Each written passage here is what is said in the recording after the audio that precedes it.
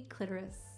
The only organ in the entire human body that's designed for one thing and one thing only: pleasure. And yet, so many clits out there are not getting enough love. And it's the single most sensitive part of a woman's body and can be the source of her highest sexual satisfaction. But because it is so darn sensitive, it can also be a source of discomfort. Now, there was a giant clitoris work of art called Clithenge at Burning Man this year, and I've got the pics to prove it. And seeing this got me thinking, in the 400-ish videos that I've made for YouTube, I don't know that I've adequately covered this subject. And because it's impossible to miss a massive clit sculpture in the middle of the desert, but when it comes to the female body, this tiny little organ can be a lot more elusive. And a shocking amount of grown men, even men that are great at sex, are missing it, sometimes by ½ an inch or more, which I think is ridiculous, because when it comes to female arousal and pleasure and orgasm, the clit is it.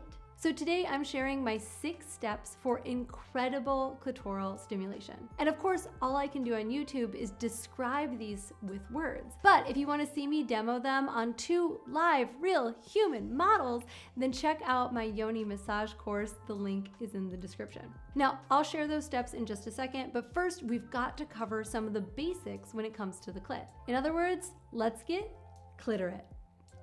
Many people think that the clit is just a small little button-like nub towards the top of the vulva, but actually that's just the tip of the clitoral iceberg. That small hooded button is just the visible part of the clit, but there is a whole internal structure going on beneath the surface, and it is just as important to her pleasure and orgasm as the visible part. In reality, the clit is shaped sort of like a wishbone, with the tip being the clitoral gland and the legs reaching into the body and ending at the vestibular bulb, which run along either side of the vulva, which is critical, or maybe clitical information.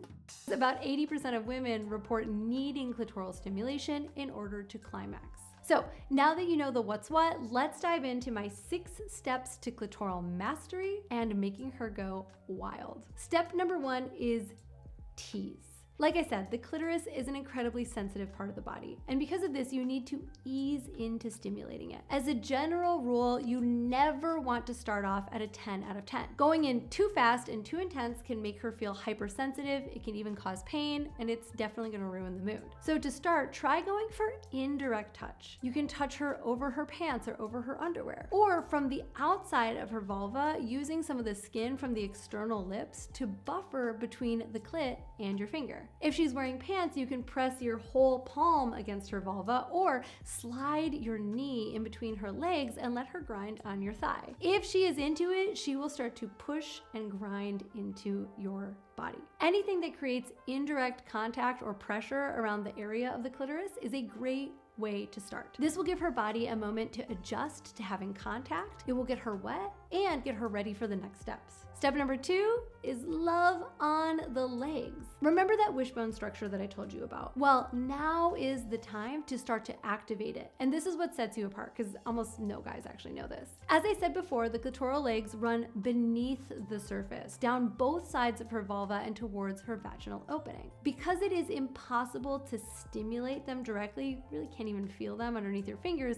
your pressure here can actually be pretty firm. And there are a few ways to stimulate the clitoral legs. You can firmly place your palm against her vulva, vibrating your hand. Like I said, you could stay still and let her rub on you, and this is great for teasing and building anticipation. But once her panties are off, you're gonna begin by gently exploring the contours of her vulva with your fingers, or later you can do this with your tongue. You're gonna begin by focusing first on the external labia and then the internal labia, and you're actually gonna focus on the area between them. You're gonna work your way up and down, from above her clitoris to the bottom of her vaginal opening, switching from side to side. You can use a finger and some smooth touch. You can stop along the way. You can sort of massage in little circles. Make sure that you are using lube or spit, if that's part of your practice with her, to create a lot of slickness and not a lot of friction, which does not feel good on the vulva. You can also put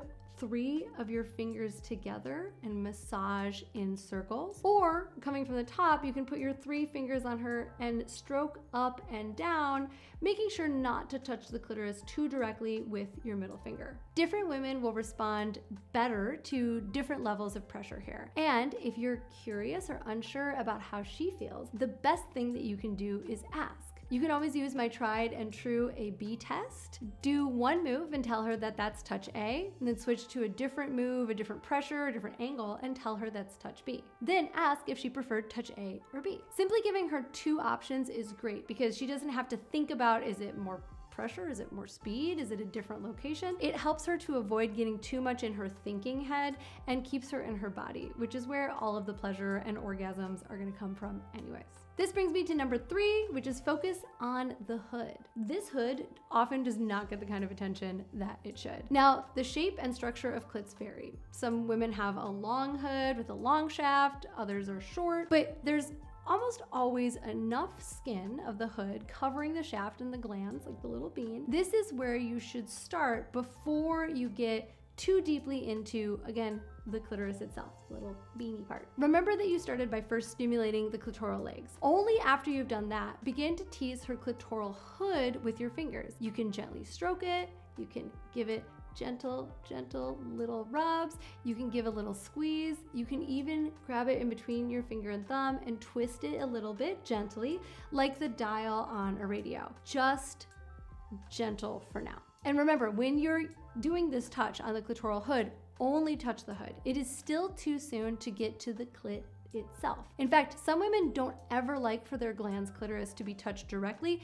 no matter how turned on they are. The hood is like analogous to the shaft of your penis. It feels good to be stroked, touched, twisted, sucked, etc. This is also a great time to remind you that lube is your friend. The clit is sensitive. Think about it almost like your eye. A dry finger, dry things in your eye feels awful. The vulva and the clitoris are the same way. If she's already wet, you can use her own wetness from her vagina up onto her clitoris. If she's not, just grab a little bit of lube. The benefit of this stage is that it feels really good for her without feeling overwhelming. But it also gives you a moment to familiarize yourself with her specific anatomy and where the clit is. A lot of guys get excited or they can't admit that they don't exactly know where the clitoris is or where to touch it. So they end up touching in the general area of the clit, but you can end up really missing it. And there's nothing worse than having to awkwardly guide a guy's hand off of the part that doesn't feel good and try to move it to the part that does. So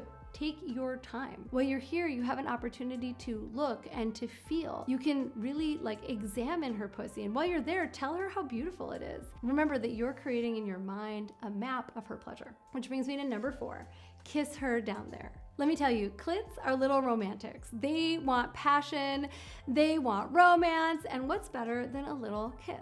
And we think about oral sex, we often think about using our tongues, but using your lips to stimulate her clitoris is seriously underrated. Gently trace her clit with your lips. You can use your lower lip if that helps you to direct your touch. Give it a few soft, slow kisses, almost just like you're brushing it. I mean, think about it similarly to when you make out with her. You're gonna start with a gentle make out, little kisses, and then build up to your tongue. The clit is no different. Feel free, after you've had a little bit of warm up with your lips, to bring your tongue out. But don't give her a full tongue thrashing yet. Remember, building up anticipation. So start with really soft and gentle, almost like you're teasing, but with your tongue. And that brings me to number 5, our tongue technique. Now, by this point, she is going to be aroused. Her clit is going to be engorged. She is going to want more intense and direct stimulation onto her clitoris, and that is where your tongue comes in. Now, there are a lot of different opinions on what to do with your tongue down here, but there are a few key things to remember when you are here trying to please a woman. Now, it is totally okay to make use of the tip of your tongue, but if you really want to bring the best stimulation, you're gonna actually want to flatten your tongue and keep it firm while you're going back and forth, up and down, or in circles around her clit. Remember that all clits are different, so use the A/B test, use it with your flat tongue and use it with a pointed tongue, and ask her what she likes best in this moment. Remember, her answers might change over time. What you do not want to do is poke her firmly in the clit with the tip of your tongue like a little lizard. She may want it fast, she may want it slow, she may want it diagonal, but the key to using your tongue well in oral is to find out what she likes by asking, listening to her body, and then being consistent. If she loves what you're doing, and you can tell she's moaning and she's wiggling and she's trying to get closer to you, just keep doing that. So many guys get excited when they think that the girl is going to come, and they speed up, they increase the sensation, they go harder, and this almost always leads to her losing her orgasm. The clit likes consistency. It likes steady. It likes a good build. So once you've figured out what works, stick to it. And that brings me to our last step, which is the most intense, and that is pull the hood back.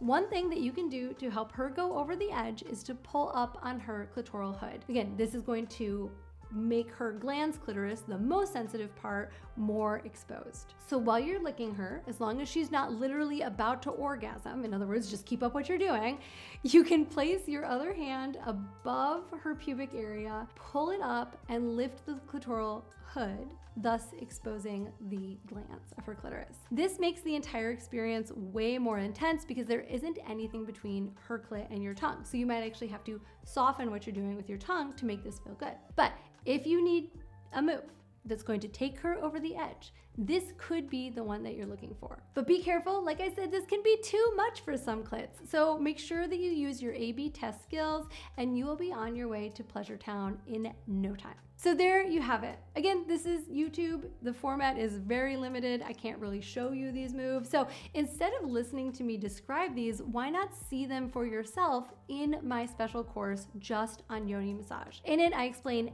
everything I just covered, plus so much more in depth to show you how to pleasure your woman's body in a way that she probably has never experienced before. It goes way beyond everything that we discussed today. Plus, you get a 90-day, no questions asked, money back guarantee. And like I said earlier, you get to actually watch me do this yoni massage on 2 different models, so you get a real sense of what it looks like on a real woman. Check it out. Again, link is in the description below. Thank you again for watching, and take a second to subscribe so that you'll never miss one of these awesome videos designed to make you the best and most confident lover. I'm Caitlin B. Thanks for tuning in. I'll see you here next week.